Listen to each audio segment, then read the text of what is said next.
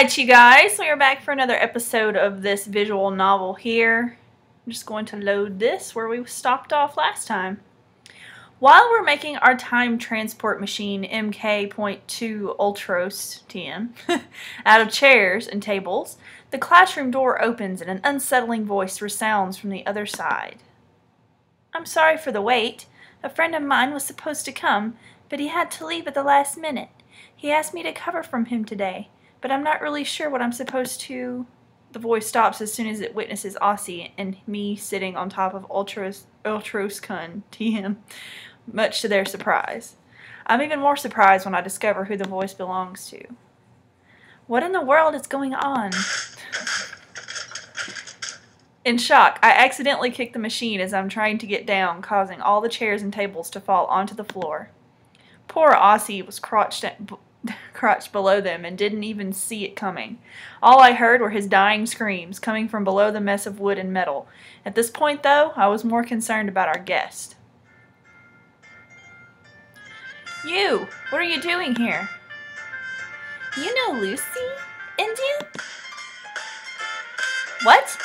What's going on here? Who is this guy, Ziva? Wait a second. Are you two friends? Of course we are. I can't remember whose voice is who. I'm sorry, y'all. I gotta get it right. See, these things are confusing to me. Of course we are. We spent a lot of time together, and when I was going here, I'm the one who asked her if she would join the committee as an NTA representative. How do you two know each other? Know each other? This guy? I don't even know what you're saying. Instead, can someone explain why you were trying to do those chairs and why someone was screaming? So now you don't know me anymore. After what happened, yes. Oh no, I shouldn't have said that. What happened yesterday, you mean? You said nothing happened. Oh, it can't be. Don't tell me that Lucy was Mysterious Girl X. Mysterious shaking!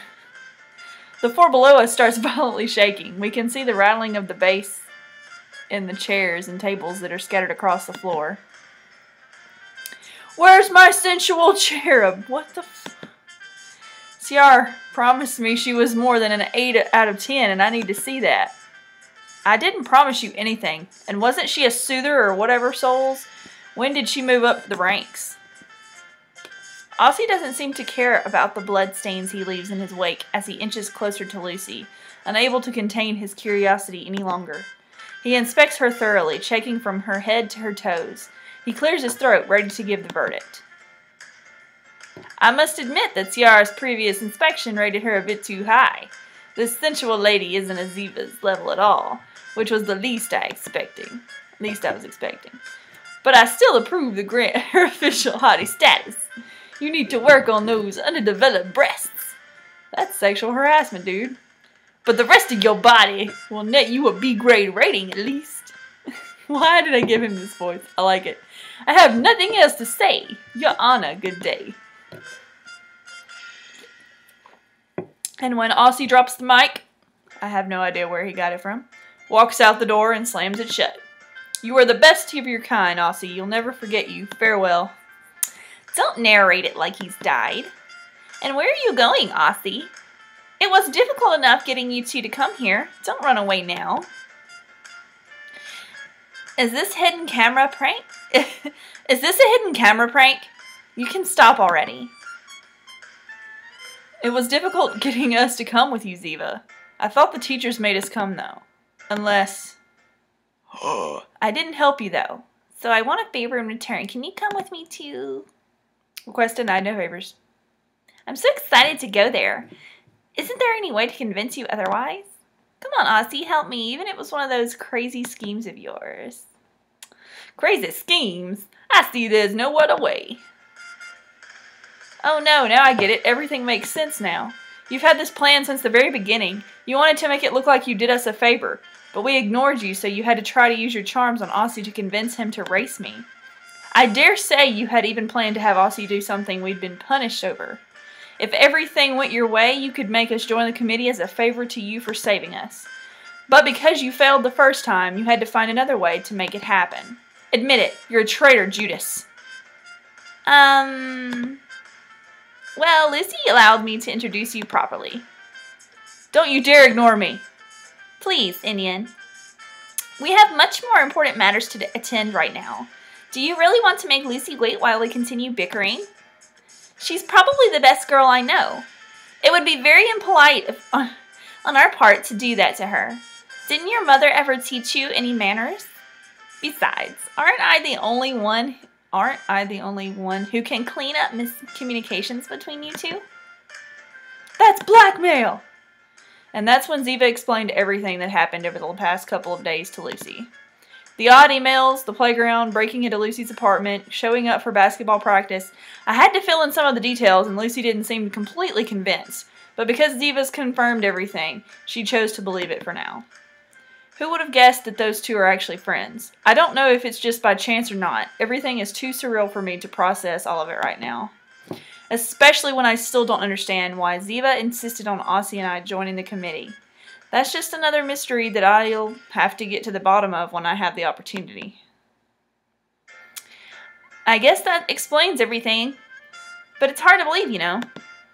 It's not that I don't trust you, Ziva, but I can't say the same about, McDonald Duck or whatever you are. How many copyrights does it just violate by calling me that? I hope... You're funny, whoever made this. I told you last time that I was using a fake name. My real name is Sierran Indian. Whatever. I'm Lucy Aurea, by the way. But it seems like you already knew that. One of my teammates told me your name during the game, that's all. I didn't know your last name. It sounds lovely. That still doesn't explain why you disappeared yesterday. Well, you can discuss that amongst yourselves. I've done my part. Don't worry about the committee for today. We'll just have to reschedule it for another day. We're missing some of the other members anyways. And I just spilt my drink on my leg. Y'all, it's everywhere. Okay, sorry. Okay. I'll go look for Aussie and make sure he's still alive. You guys can keep chatting here. Good luck. Yeah, fine, Run. I'll get you later. Suddenly, it's just Lucy and I, left alone together in a really awkward situation. It's just normal for people who've only just met to have nothing to talk about. But this is just abnormal. I don't know what else there is to say. Lucy doesn't seem to have any connection with those weird emails at all, and I'm not even sure I still want to find out the truth behind them anymore, anyways. I guess I should probably tidy up the mess I made earlier. Is that okay with you? Do as you wish. Oh. Lucy gives me a totally dry answer as a way of showing her dissatisfaction with me. However, once I begin cleaning up my mess, she joins in and helps me. I told you I wanted to speak with you, didn't I? Why did you leave? You mean during the basketball match, right? I didn't want to play anymore, and I didn't know you'd come back or not. It didn't make sense to stay. You could have at least come to the infirmary before leaving. It wasn't that bad in the end, right? I didn't think it was necessary. Nah, I just broke a rib and I had to sit out for the rest of the match, but it wasn't no big deal. What? A broken rib? And you say that's no big deal? That's just what I told the coach so I could take a few weeks off from playing. In reality, I'm fine. Nothing happened, so no broken rib. Lucy taps on her chest, prideful of her fortitude, even though she had just admitted that she had lied to her whole team about getting a serious injury. I'm more worried about how you forgot about our bet. Bet? Ah, that bet. You stalked me, broke into my apartment, harassed me during our match, and then insulted me. Then ran away from our bet. Do you think I'm happy about that? Okay, you did win that bet, but I think Ziva already explained everything, didn't she? It was all one big misunderstanding. Lucy smirks for a few seconds before deciding how to respond to my statement. We also talked about how you had to prove to me that I could trust you. You need to fulfill some requirements. What Ziva told me was really nice and all, but what if she's covering for you? I can't take your word at face value. I need more than that to believe you. So you plan on taking advantage of the situation since you won that bet? Not exactly. I'm genuinely curious, you know. Not to mention all of the problems you have caused for me. What are you going to do with those, eh? I could even sue you if I really wanted to. This is kind of lame, y'all. Let's not get carried away. No need to involve the law. Why not? Do you think I'm bluffing? Alright, alright. If it's compensation you want, then I've got something. What if I show you a place where you can draw in peace? What? Drawing. You like drawing, don't you?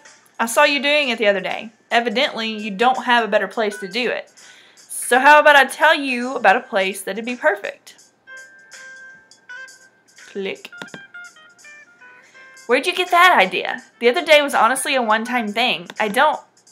For some reason, Lucy tries to deny something obvious. It's weird. At first she acted like she didn't know me, and now she's refusing to admit that she likes drawing. She's contradictory. The scraps of paper I saw in the garage on the day you were drawing in the playground had more than doodles on them. It's like they were part of a story or a comic. One draws outside to capture landscapes, not to create comics. At least no one with as many scraps as you had left behind. In your room, I couldn't find any of your art supplies, even though it took you less than a minute to get in and out of your apartment. You were definitely in a rush, too, since you left your bedroom light on. But you still were very careful to hide your art supplies for some reason. You returned home shortly afterwards, so whatever you went to do, you didn't want anyone else to know about it. You were so cautious to hide it all, even though you weren't gone for more than 5 minutes. I don't know why you're hiding your artistic hobby from your family. I think you're pretty good at drawing. Being embarrassed about it doesn't make sense. In any case, an abandoned playground isn't really the most comfortable or safest of places, not if you want to draw properly. Lucy doesn't respond. Stunned, she doesn't know how to react. Maybe I shouldn't have said anything about it. I'm trying to clear my name, but it seems like I might have just been a bit too thorough in my analyzation. Okay, let's say that I'm interested. I can't go and follow you around after what's happened. I've already told you that I need to trust you first. How about we take care of the first and then we'll see? I shrug. I don't know what she's thinking, but it can't be worse than what's already happened. As you wish. What should I do now? Do you promise that you won't back out this time? I promise I won't back out. Really? No matter what? Look, not everyone does, but I always fulfill my bets and promises. Good, good. Then come with me. If you dare. $1,000. That's the new background. Holy shit.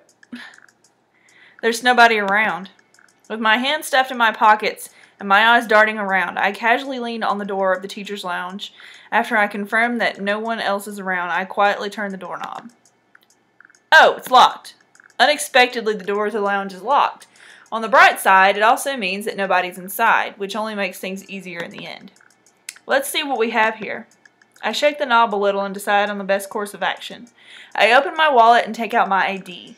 I swiftly push it through the door crack, which easily unlocks the door. Once I'm inside, I look in one of the cabinet drawers like Lucy had instructed me, and I find a set of keys. I grab them and get out of the lounge. Wow, that was fast. I was scared there for a second when the door was locked. How did you manage to get it open? It's easy as long as you have credit card or plastic ID on hand. You'd be surprised by the amount of doors you can open that way, especially if they're old. And I always carry a lockpick with me in case that doesn't work. Or I also could have used a bum key. The art of lockpicking is very beautiful. Jesus, dude, you good. Awful. That explains how you got into my house. Who knows where you learned that? I've already told you that the door was already opened. I didn't pick the lock. Of course, schmuck. Of course. You aren't in any position to talk after what you asked me to do. How did you know that the keys were in there? And what do you plan to do with them? To serve justice. What does that even mean? Oh, we've seen this one before. Okay. Lucy leads me outside. She brings me out near the entrance and into a parking lot. It's empty aside from the couple of parked cars. Look, I used to park my bike right here in the bike racks. At the beginning of this school year, one of the teachers decided to purchase a new car. Not a regular car, but a big one. Really big. It turns out that his parking space was in front of the bike racks, making it harder to get the bikes in and out. Let's not talk about how teacher didn't give a damn, and every time he'd park, he'd always hit the bike racks in one way or the other. So I forced to give up my wheels and start walking instead, but I don't want to end the year by letting him get away with it. I presume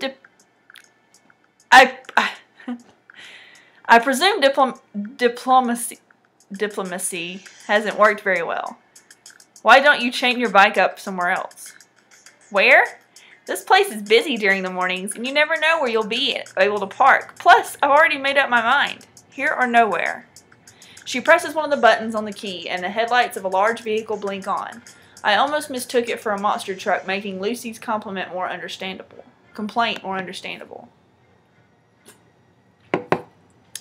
What are you going to do with it now? You don't need the keys to scratch the body of it. Sit down. I want to show you something. Lucy invites me to sit shotgun. What's she planning, I wonder? I'll be the first to admit that I love pranks, but I can't imagine this girl being that kind of person. I'm pretty curious about it, so I decide to go along with whatever she wants to do. I take my seat as she goes around the other side and sits in the driver's seat. Can you tell me what you're going to do with this car now? You haven't figured it out yet? We're stealing it. What? Ah! Holy crap, it's some stuff. In the time it took me to blink, we sped out of the school's parking lot onto the street. I've always considered myself a prankster, but this is too much. Too much, I mean, we're stealing a damn car. What are you doing? I told you, I want to test whether or not I can trust you. You're the only one, there's only one way to do it properly. You can't trust someone you don't consider a close friend. And I don't believe that two people can be friends until they share a secret. What do you think? Will you be my accomplice? There's no better secret than this. You could have told me before stealing the car. I wanted to see how much it would take before you asked. In the end, it's true that you always fulfill your promises. Or you're just stupid. Okay, whatever you say, but slow down. You're going the wrong way in the roundabout. I'm trying to, but it's hard. I know which one is the gas pedal, but I can't distinguish between the normal and the super brake. What the hell is a super brake? I don't know. There are 3 pedals. The gas pedal, the brake, and other, which has to be the super brake. The clutch. That's the clutch. Dutch. Why would they be here? Oh my god, this is insulting. I feel like that's really insulting to me. Clutch. You don't know what that is? How did you manage to start the car in the first place? Women's intuition or something like that. I don't know. Lucy makes such a sharp turn that if the streets were busy, everyone in our path would have been slaughtered. After skidding, the car flies into the air with the finesse of a rat, likely also breaking the suspension and lands in an empty vacant lot. The truth is that we aren't really going to steal it, more like borrow it. I don't have a license, so I don't need the car for anything myself. You don't say. I never would have imagined that after seeing how well you drove on 2 wheels. Don't be like that. We're only serving justice. I don't have it yet, but in a couple of months I'll be 18 and can plan on getting it then. Have you ever heard about future investments? Same thing here. Yeah, not really worth it. So I like this little cloud view we got here. It's cute. That's cute, yo. Too late. You're already involved. It rained yesterday, right? That's why the vacant lot is muddy. The plan is to circle around a couple of times and leave the car covered in it. I can think of thousands of easier ways to dirty a car, if that's what justice intends. None of those are as fun. I'm close to making the interior of this car as dirty in the inside purely from motion sickness. The driver's obnoxious laughter isn't helping me at all. A few minutes, although it felt more like months, a torture later, and Lucy is bored of circling. The car is now in a completely unrecognizable dirty state. At least now it seems like Lucy has gotten the hang of driving, but it's a pity that our luck runs out as soon as we return into the main streets. "Hey," Lucy says with a complete casual tone. "Yeah? What's that behind us?" I take a look and answer her in a relaxed tone. "The cops." Silence consumes the car. Lucy tries to break it, but is completely unsuccessful. "What's he doing with his hand?" Signaling you to stop." "I see." "I think now is a good time for us to switch seats." "Stop the car." "With the normal or super brake?" Some people say looks can kill, but not mine. My facial expression is more like an ode to the apocalypse. My gaze focuses on the rearview mirror as my stomach enacts a coup d'etat? I don't know. Out of the police vehicle emerges a figure. Whatever happened to the fat police officers with greasy donut-laden hands? It's not like I have anything against 6'6" tall baldies that are as large as bodybuilders, but it's not good for my mental health or heart to face the final boss during the first level. That's funny. For a second, I'm unsure if he wants to lean in through the window or rip the sunroof off with his bare hands. Whoa. They actually drew an officer. Interesting. "Are you aware that having a car this dirty makes it impossible to see your blinkers and license plate?" "Hey, where's the driver?" Between how poorly I act under pressure while having to improvise and my stomach reenacting the French Revolution, I missed an important detail. Lucy is gone. I think I can hear the car starting to break down under the fingers of the mean-looking officer. I may have been joking about the sunroof before, but it all started becoming more plausible. I can hear the guillotines going off in a Place de la Concorde when to my ear comes a soft whisper. "Repeat what I say if you want to get out of this alive." "What?" I guess that the sound is coming from behind me. From that, it's safe to assume Lucy is lying down in the space between the front and back seats. With a car as big as this, there should be enough space there for her. "Don't play dumb with me. Where's the driver?" "I'm gonna die. I'm gonna die. I'm gonna die. I'm gonna die." I've watched more than enough Japanese cartoons to know that the aura given off by this officer is no good. It's probably because he's bald, and that I can't tell what his power level is, but it's likely quite high. "I left that seat free on purpose because I've been looking for you all night." Probably only because I don't have a better idea, but without overthinking it, I start repeating Lucy's words. "I left that seat free on purpose. I've been looking for you all night." The officer raises an eyebrow. "Do you know why the car's like this?" "I went to the countryside to look at the stars all night." "The car ended up like this because I went to the countryside to look at the stars all night, and now look, it's bright as day. I can't believe I'm doing this. The revolution may have ended, but now I have Napoleon Bonaparte expanding his territory behind my abdomen, and I can't hold him back any longer. I've put in so much effort, and I've finally found Uranus." "Found Uranus?" "No, I meant, my mind is so blank that I notice the small vibrations coming from behind my seat. Lucy can barely contain her laughter. My vision clouds. The bulky guy looking in through the car window seems to grow taller than before, and his eyes turn blood red. I, who has always lived free of any sins, lies. So this is the conspiracy that the corrupt government and law enforcement came up with to get rid of me for good. Still lying. I always knew they considered me a threat, lies. But for it to come to this? I would rather spend the days at home, playing video games, lies. No, wait, this is true. I hope humanity remembers me as a hero for what I've dedicated my entire life and efforts to. The protection of the Vietnamese Sayola and its rights, he doesn't even know what that is. Although there may still be a way, a really cliche solution, the oldest trick in the book. It's not like it can get any worse, right? Joking, I'm joking. This is a hidden camera prank, see? I raise my hand up to the nearest sun visor and flip it down as if I'm trying to indicate that there's a camera hidden behind it. Of course, there's nothing actually there, but thanks to my experience as a magician, it's actually pretty easy for me to make others believe otherwise. It's all about how well you can act and lie. It's all in the wrist. The beast frowns suspiciously, then also seems to calm down a little bit. It's going to air on one of the popular comedy websites. It looks like there's no driver, but I can drive it from here. Cool, right? Please like, share, and subscribe so I can live off the views from the YouTube cash cow dies, and I have to go back to living in my mother's basement. Thank you very much. Here's my driver's license, you see. I take out my wallet while trying to control my sudden Parkinson's fit, and bend over the driver's seat as I hand over my driver's license for the officer to examine.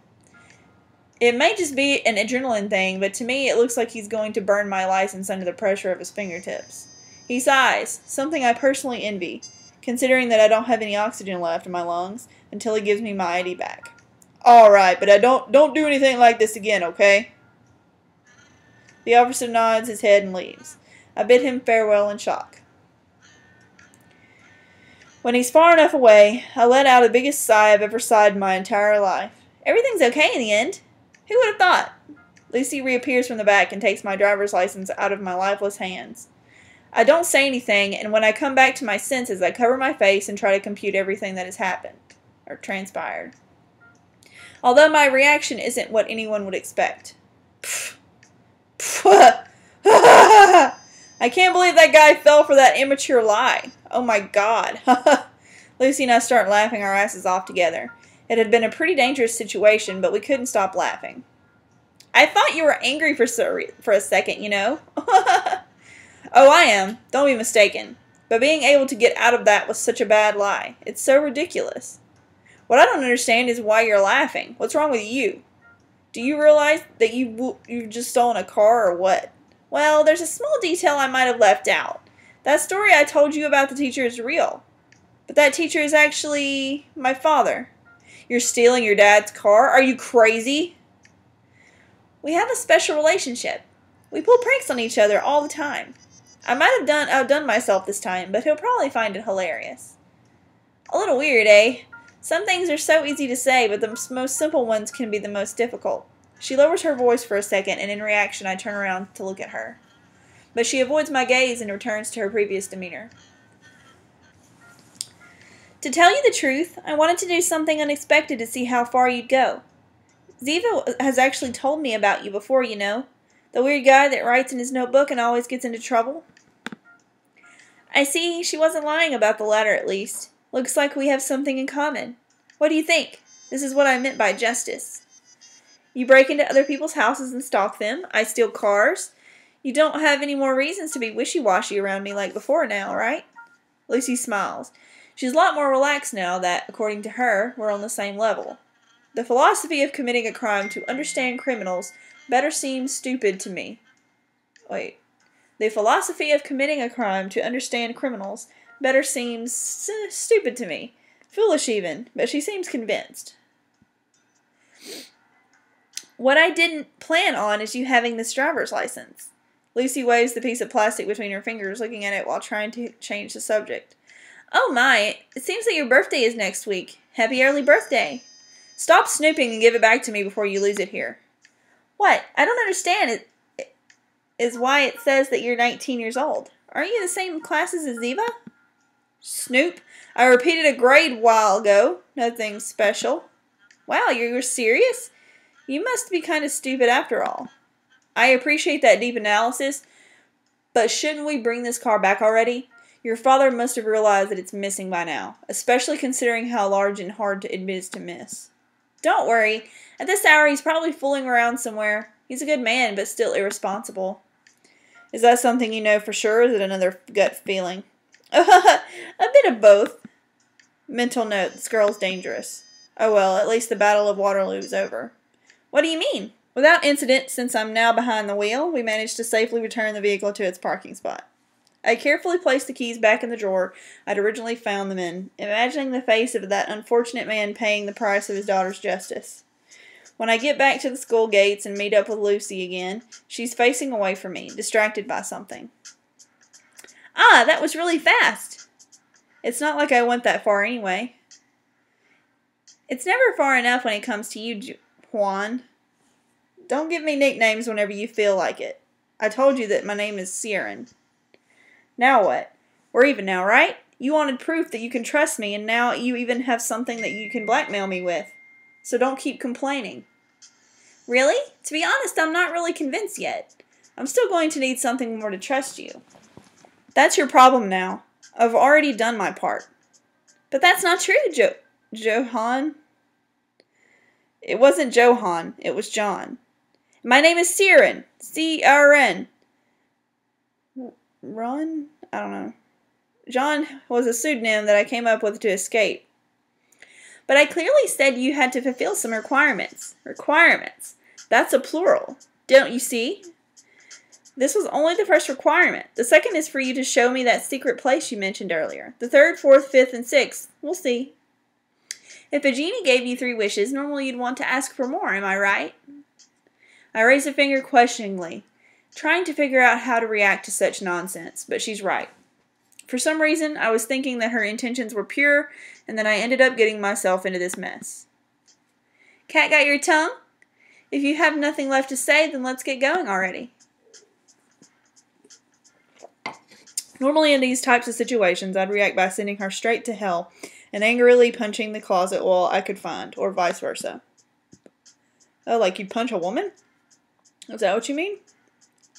Wow. That's nice.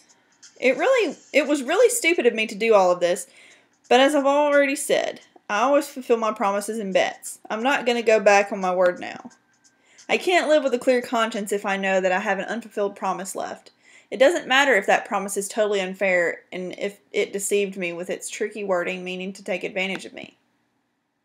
Okay. You did say requirements, so let's settle on a limit right now.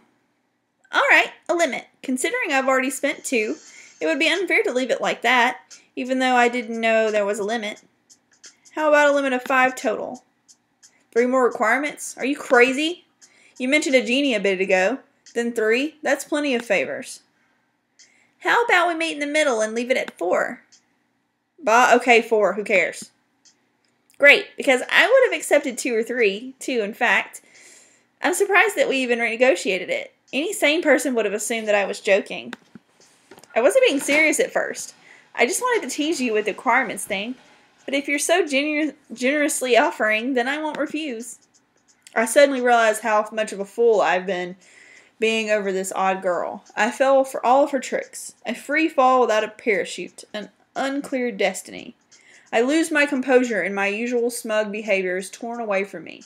I've been defeated by my equal. Our conversation doesn't make any sense. The stuff about the requirements doesn't make any sense. When my patience ends, I don't get angry, but instead vulnerable. I'm not the kind of person who gets caught up in my anger. I'm mostly cool-headed in every situation, but when there's a crisis, my will bleeds and I end up agreeing to anything that comes my way until I eventually find the best moments to escape all of it. Now would be a good moment to make a run for it. Nevertheless, it's true that I'm a man of my word, not a liar. For better or worse, I have to keep going until I fulfill that which I am responsible for. I've already told you that I fulfill all of my promises. Even if it was a trap, I'd still honor it. And, well, whatever happens, happens. In the end, maybe you're sincere after all. I thought you were different. Not that this is bad either. Lucy flashes a cunning smile, a mixture of dark and pernicious joy that I somehow find appealing. Well then, gentle sir, you still have a special place to show me. How about we hit the road now? On the outskirts of town, beyond the park near the abandoned neighborhood, there is a small, unfinished library. It isn't actually only a library, but also a cultural center with special rooms to practice painting, music, and ceramics, among other things. They never managed to finish it, so one of the wings of the building is in ruins. The other wing is in perfect condition, and except for the lack of water and electricity, it's an ideal hangout. As we stand in front of the abandoned building, I pop open the hardy door, not by pushing it, but by picking the lock. When we get inside, I show Lucy the way to what was, until now, my secret hideout. Alright, you guys, I'm going to stop here for this episode because, of course, like, my voice gets real tired and I'm trying to drink some stuff. And, thank you so much if you've gotten to this point. I hope you've enjoyed this episode and stay tuned for the rest of this novel. I do enjoy reading the story, and I've got a bunch of novels saved in my Steam account, but I just wanted to bring you along with me. And I hope you'll subscribe if you haven't already. Like this video and tell me what you think in the comments below. Thank you guys. Bye.